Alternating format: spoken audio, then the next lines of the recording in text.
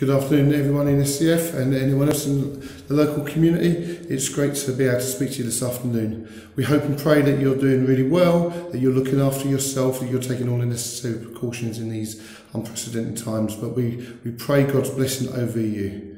And I just want to chat today because the more I just ponder on what's going on in the circumstances that we find ourselves, the more I just begin to wonder about the possibilities of God's goodness in these days. And I just want to encourage you this afternoon. It says in 2 Timothy chapter 1 verse 6, For this reason I remind you to fan into flame the gift of God, which is in you through the laying on of our hands. For God did not give us a spirit of fear, but gives us power, love and a sound mind. And we just want to encourage you all today that whatever your circumstances are around you, we don't have to partner with fear, but God gives us a spirit of power and love and a sound mind through the presence of the Holy Spirit in our lives and through us knowing Jesus. And we just want to encourage everybody just to draw on Him. We are a community that is learning to love God and to draw close to Him. And for each one of us, we want to really encourage you to pursue God in these days. And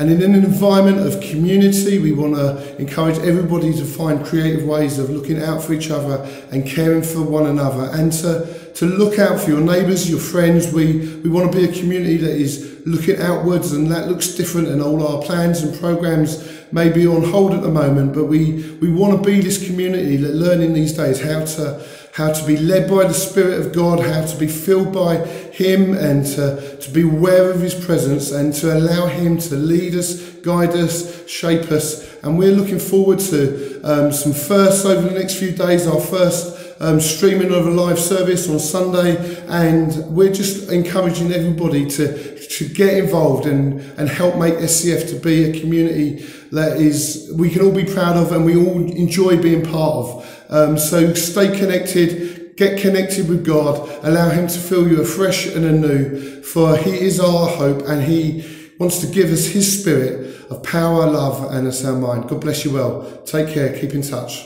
Bye.